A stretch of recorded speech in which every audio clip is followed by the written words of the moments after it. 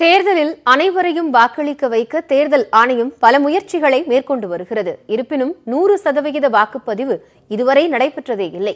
இதற்கு தீர்வு காணும் விதமாக சென்னையில் பயிலும் அரசு பள்ளி மாணவர்கள் ஒரு இயந்திரத்தை கண்டுபிடித்து அசத்தியுள்ளனர். அது குறித்து விவரிக்கிறது இந்த தொகுப்பு.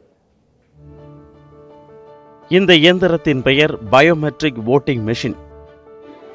இதை 11ஆம் வகுப்பு படிக்கும் 3 அரசு பள்ளி மாணவர்கள் கூடி உருவாக்கி இருக்கிறார்கள். ஒவ்வொரு தேர்தலிலும் வாக்களிப்போரின் எண்ணிக்கை குறைவாக இருப்பது வழக்கம். இதற்கு வேலை நிமித்தமாக வெளியூரில் இருப்பதால் தாங்கள் சொந்த ஊருக்கு சென்று வாக்களிக்க முடியவில்லை என்பது உள்ளிட்ட பல்வேறு காரணங்கள் கூறப்படும். இதை அன்றாட செய்திகளில் ஒன்றாக அனைவரும் கடந்து செல்லும் நிலையில் சென்னை கோடம்பாக்கத்தில் உள்ள பதிப்பக செம்மல் கணபதி அரசு மேல்நிலைப்பள்ளி மாணவர்கள் தீர்வு காண முயன்றிருக்கின்றனர்.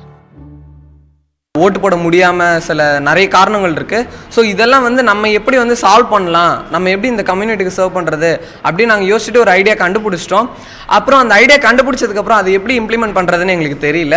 சரி, நாங்கள் யோசிச்சோம் எப்படி பண்ணுறதுன்னு. அந்த டைமில் தான் எங்களுக்கு அட்ட லேப்னு எங்கள் ஸ்கூலில் ஒன்று கிடச்சிது. அந்த லேபில் நாங்கள் எலக்ட்ரிக்கல் ஐட்டம்ஸ், எலக்ட்ரானிக்ஸ் ஐட்டம்ஸ் பற்றி படித்தோம். அது நாங்கள் படித்ததை வச்சு இந்த ப்ராஜெக்டை இப்போ டெவலப் பண்ணியிருக்கோம்.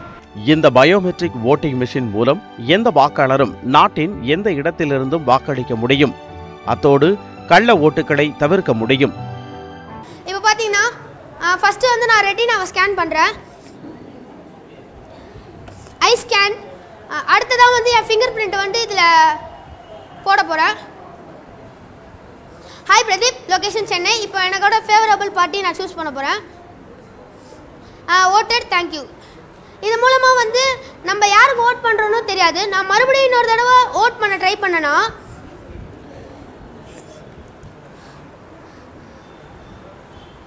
யூஆர் ஆல்ரெடி ஓட்டட்னு வந்துடும். அதோட நம்மளுக்கு பக்கத்தில் இருக்க போலீஸ் ஸ்டேஷன்ஸ்க்கு அந்த இன்டிமேஷன் போயிடும், யார் ஓட் பண்ணுறக்கா அவங்களோட டீட்டெயில்ஸ் போயிடும்.